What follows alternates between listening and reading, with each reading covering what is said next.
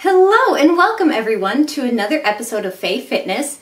Today we are going to continue on with our Women's Self-Defense series, and we're going to talk about how to attack a person's neck and collarbone area. So if that sounds like something you'd enjoy learning about, stay tuned and I'll show you how.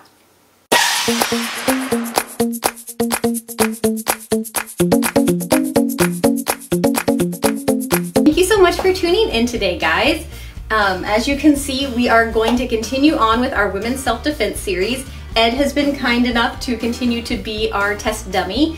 And this week we're going to focus on the neck and collarbone area. So this is if someone's attacking you, how to attack this part of their body. Say maybe they have a mask on or a helmet, or they're just really tall and you don't think your hands can get up to the face to all those sensitive areas we talked about last time. The neck and collarbone are very sensitive, oftentimes exposed areas that you can go for to really keep yourself safe and dissuade an attacker. And the reason you would dissuade him or her is because the neck and collarbones have a lot of pressure points in them that are going to stun and hurt like heck. So most people, if you hit them in these areas, will stop moving and take a step back. So these are great things to know. We're going to be talking about a couple different hand positions today. The first thing we're going to talk about is a knife hand. And so that's really simple. You're just keeping your hand nice and straight like a knife. So your goal is to hit someone on this exterior of the hand. Let me get up here closer so you can see. So if your hand is nice and straight like a knife, you're going to hit them with this edge. And generally it's a chopping motion. So if you've ever chopped carrots or any other, like a watermelon, and you make that nice chop or hack movement, that's what you're wanting to do. Some people will curve it a little bit, that's fine too. The main thing is you just want to make contact with the side of your hand. Next, what we're going to talk about is called a hammer punch or a hammer hit, and that's you just make a fist and bring it down. So you want to hit again with the side of your hand here. But just like you would strike a hammer onto a surface, you want to strike your hand on it. So really easy peasy. And then the rest, like fist, the little knuckle thing we learned last time, those are all the same.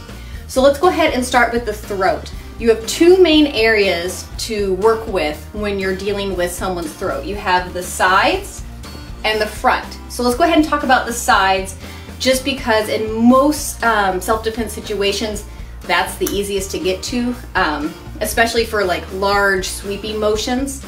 So for the sides of the neck, we actually have what's called carotid arteries that run down the side of both sides of our neck. And if you hit those hard enough, you can actually stop the blood flow and stun your opponent, and it's gonna hurt like nobody's business. So for this one, you can use a knife hand. That's what I would recommend. If Ed is coming at me, I use my knife hand and come over and just make contact with the right side of his, or what's facing me, the right side. If you're a lefty, chop from the opposite side.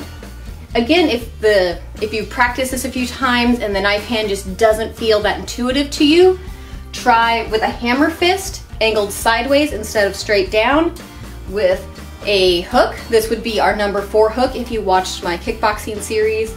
Just a regular fist. Maybe you want to do like a modified cross or a number 2 from our kickboxing series. Just really anything to get your hand, like some surface of your hand, hitting the sides of the throat.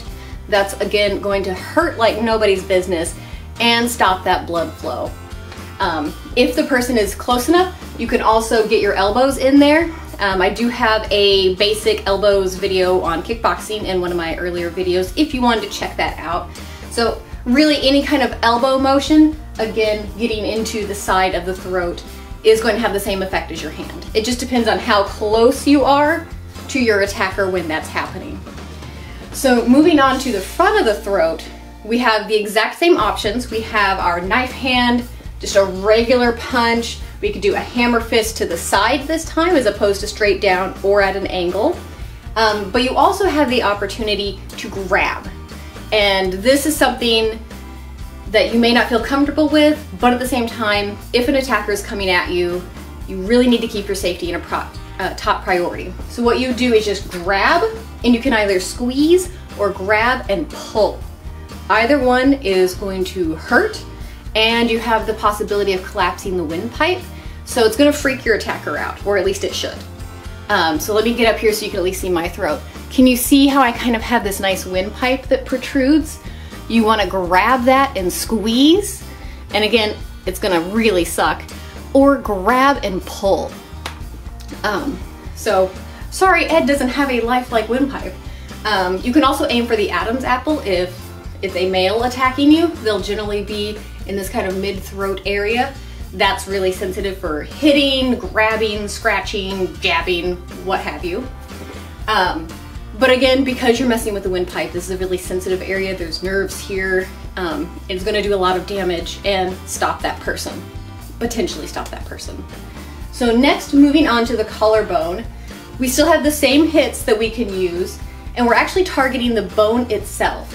And that's because even though it's a bone, the collarbone is actually very easy to break. If you've done any kind of sports or gymnastics in your youth and broken your collarbone, you know just how easy to break it is and how painful it is. Sometimes if you break a collarbone, you can actually lose the mobility of one of your arms. So whichever side of your body you broke the collarbone, that arm may not function as well. And that's what we're going for here. We want to break the collarbone. It's going to hurt like heck and reduce the mobility of the attached limb. We have a couple options here when we're talking about the collarbones. The first two options you have are not going to break the bone, they're just going to hurt because they're actually activating a pressure point. And the pressure point is going to actually be behind the collarbone. So if you look at your own collarbone area, it's going to be behind this bone, right about here, about midway into the bone. So a little bit off to the side of either side of the neck. And what you want to do is, if you're close enough, jab your fingers. If you have fingernails, if you're a woman, this is going to hurt even more, back behind the collarbone and into that pressure point. So it really, really hurts. It's not going to break anything. It's just going to hurt. And so on me, if you can see my collarbone, you would jab it right here. And just as hard as you can, just push down. The other thing you can do is, if you were following my tips and had your, if I can get them, car keys in your hand, the other thing you can do is a stabbing motion towards that area. Again, we're trying to hit that pressure point, either front on or down at an angle. So just down to where the keys are getting back behind that, or straight across and they're hitting it dead on. You can do this to either side. I'm right-handed, so I tend to always use my right hand and hit towards the right side of the body. If you are a lefty, or what we call in the kickboxing world a southpaw, you could do the same set of moves and accomplish the same thing. The next set of movements are actually going to break the collarbone. And so, like I said earlier, the collarbone is quite easy to break, so you don't have to put a lot of force. If you're in the heat of the moment, I would always apply much more force than you think you actually need, just to be on the safe side. So we can either do a knife hand in a downward motion, or a hammer fist in a downward motion, or even a straight across punch, or depending on your angle, a hammer fist out to the side, or even a cross, like a true cross, like in my kickboxing video. You could even do your elbows. I really wouldn't recommend that because if you do it wrong, it's gonna hurt you too. However, if you're in a very close proximity and you don't think you'll have enough maneuverability to do a hammer fist, a knife hand, or a punch, go for it. Give it a whirl. Either way, it's still gonna hurt your attacker. So those are just some basic hits that you can do that to either injure that pressure point behind the collarbone or just break that bone completely. And that is all for today, guys. Thank you so much for tuning in today, guys. I really appreciate everyone who watches these videos and engages with me in the comments. It's been a really wonderful experience, and I'm so glad that people are getting a benefit from this. So please tune back next week where we talk about the torso. So we're still moving down the body. We covered the neck and collarbone today. Next week, we're gonna talk about the abdominal cavity and pressure points and sensitive areas to hit there to dissuade an attacker. So until next week, bye guys!